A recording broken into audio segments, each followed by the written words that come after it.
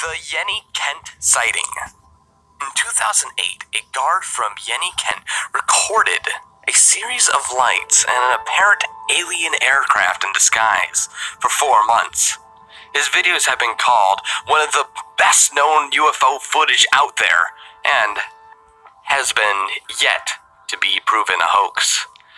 Some theorists, due to this evidence, believe that alien life forms could actually be just out of eyes view, monitoring us from afar. Alright, Shalom. This is Ahara 1 by Yasha Allah of the Lions Den Camp. I want to say Kal Halayim, La Yahweh, Bahashim Yahweh Shai, Bahashim Harakakwadash, Ma'mah. Double honor to the elder apostles of GMS and their elders, and Shalom to you, Akim, and Akwatim and children that believe in sincerity and truth around the four corners of the earth. This is Psalms 91 and 1. He that dwelleth in the secret place of the Most High shall abide under the shadow of the Almighty. All right, and the secret place is the scriptures. All right, those that are occupied in prophecy and that dwell in the temple and the protection of Yahweh Bashim Yahushua shall abide under the shadow of the Almighty. Meaning always, that person will always be under the protection and covering of Yahweh. I will say of Yahweh, He is my refuge and my fortress, my power, in Him will I trust. All right. And the scriptures say, let me get this real quick. This is Proverbs 18 and 10. The name of Yahweh is a strong tower. Yahweh Bashim Yahushai. The righteous runneth into it and is safe. Right? So, and we're gonna run into it, meaning all hell breaks loose upon this earth. The righteous have a place to go to. All right, spiritually. All right, it says verse 2, Psalms 91 and 2. I will say of Yahweh, He is my refuge and my fortress, my power, in Him will I trust. Right, because the hopeful elect are going to call on the name of Yahweh, Bahashim Yahushai, and they're going to trust in His promise. All right, the promise of salvation and deliverance by in the chariots. Verse 3. Surely He shall deliver thee from the snare of the fowler and from the noisome pestilence. And that the fowler is Esau, and the snare is a trap that's set for the children of Israel.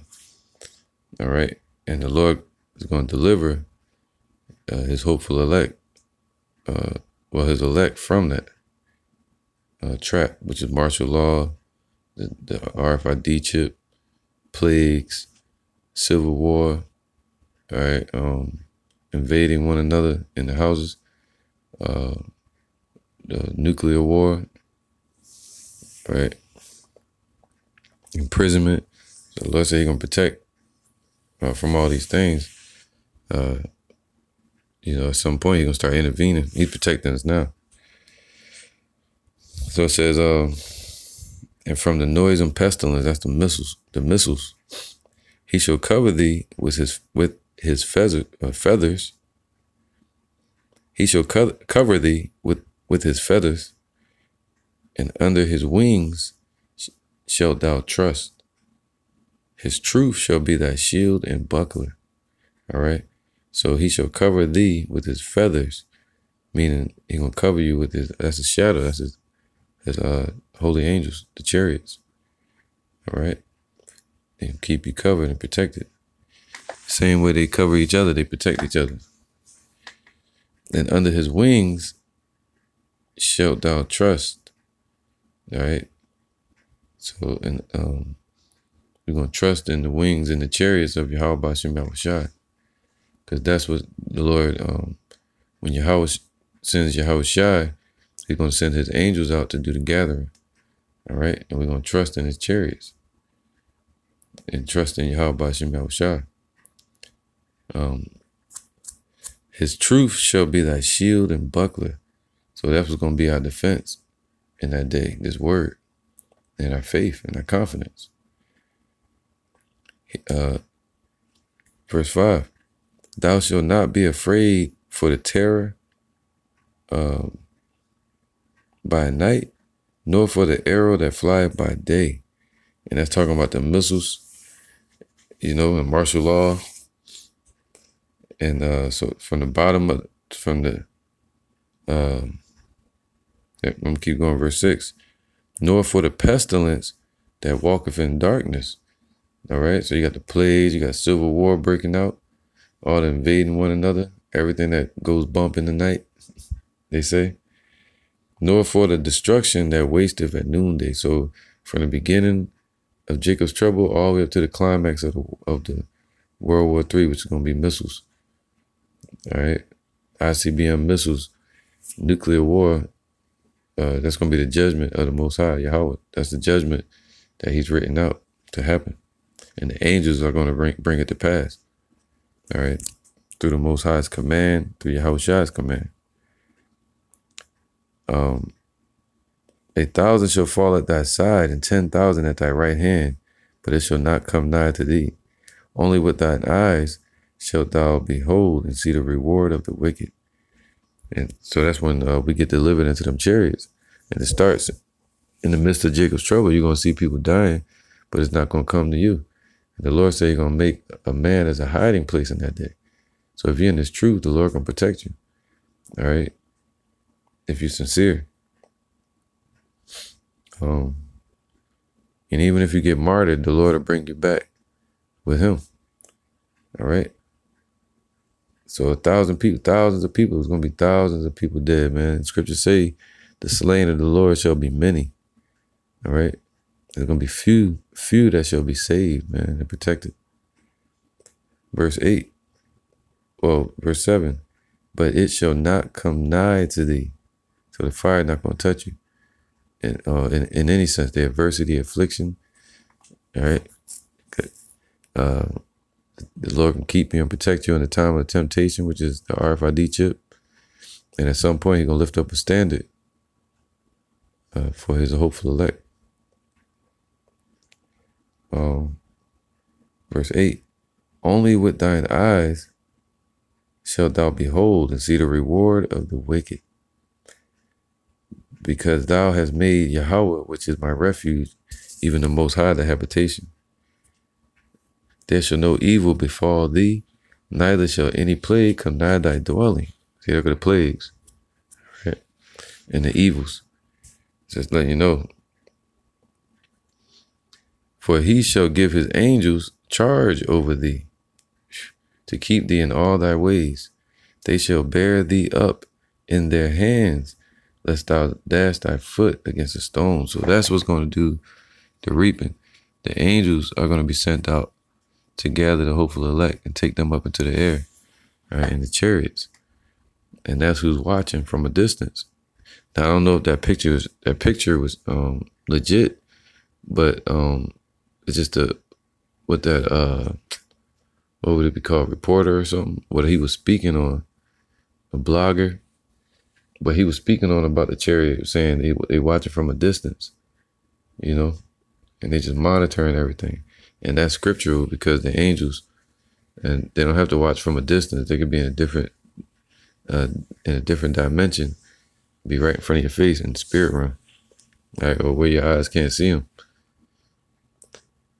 The scriptures say, "Be careful not to entertain angels, strangers, because some have entertained angels unawares. So the angels are encamped around them that fear the Lord." All right. So the angels are going to bear thee up, lest thou dash thy foot against a stone. All right. This is Amos 9 and 8. Behold, the eyes of the Lord Yahweh are upon the sinful kingdom. So they are watching from a distance. They're watching from whatever angle, you know. And they're watching the sinful kingdom. And Yahweh is watching too. Just like that picture floating around, showing them eyes in the sky around the chariots. All right. And he got his men watching, the hopeful elect. And Yahushua is watching. All right, so this decree saved the watchers. You know, it says, behold, the eyes of Yahweh are upon the sinful kingdom. So his angels are monitoring everything. I will destroy it from off the face of the earth, saving that I will not utterly destroy the house of Jacob, saith Yahweh. So 2/3 of our people are going to perish in what's coming, but the hopeful elect, the 144 and the 1/3, they're going to be protected from all the said perils and the plagues, the missiles, the martial law, you know, the home invasions, civil war. The Lord said you're going to be protected from all that, all right? And he's going to have his angels gather you and watch over you and protect you. All right, this is Malachi 4:1.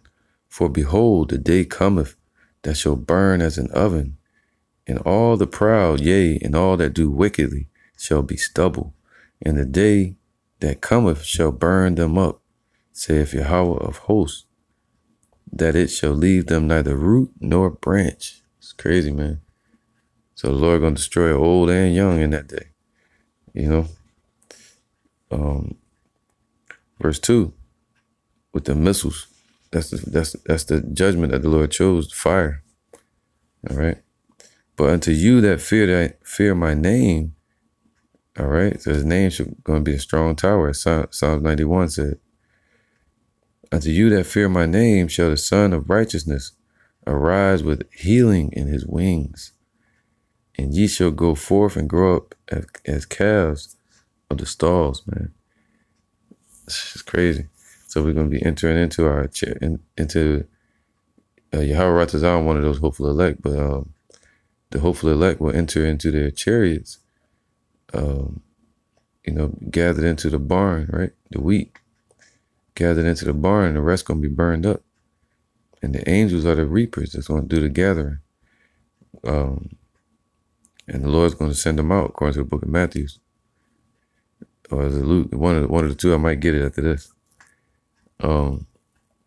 Verse 3, and it goes along with Psalms 91. And ye shall tread down the wicked, for they shall be ashes under the soles of your feet in the day that I shall do this, saith Yahweh of hosts. This is Matthew 13:24. Another parable put he forth unto them, saying, the kingdom of heaven is likened unto a man which sowed good seed in his field. All right. But while men slept, his enemy came and sowed tares among the wheat and went his way. All right. The field is the world, right? But when the blade was sprung up, brought forth fruit, then appeared the tares also. All right. So, and that's twofold. In these times, you have what? The tares and the wheats, meaning confusion, what you call speckled bird, to where you don't know who's who according to color. And also the wicked mingling in amongst our people. All right. So that's why you have Amos 9:8, where it talks about the sift, you know, 9:9. Where it says the sift, that, you know, the sift of the scriptures. And that's why we examine ourselves and we try the spirit by the spirit. And that's why the angel's going to do the reaping. All right. To filter out who's who. And the Lord going to set his sheep on his right hand and the goats, the wicked, on the left hand to be destroyed. All right.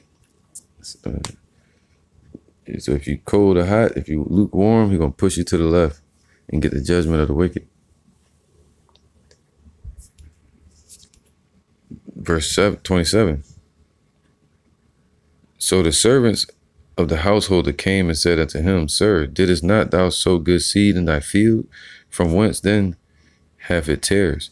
He saith unto them, An enemy have done this. The servant said unto him, Wilt thou then that we go and gather them up? But he said, Nay, lest while ye gather up the tares, ye root up also the wheat with them. All right. So it says this, verse 30, let both grow together until the harvest. And the harvest is coming up when the Lord when the Lord plans to deliver his hopeful elect. All right. That's the harvest time when you get the first of your fruits.